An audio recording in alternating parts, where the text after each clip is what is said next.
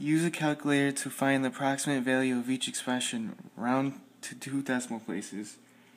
So for the first one, sine 40, you want to make sure that the mode on your calculator is in degrees.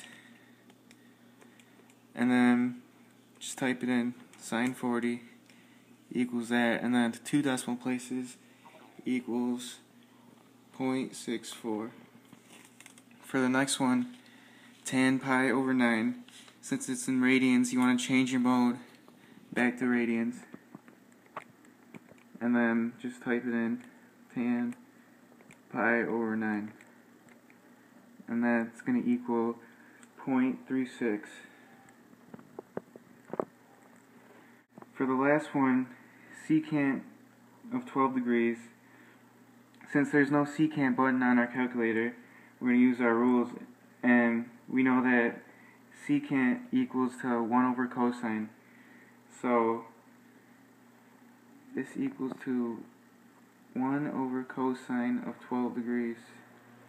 We go to the calculator and we have to change our mode back into degrees, and then type in 1 over cosine 12 degrees, and that's going to equal 1.02.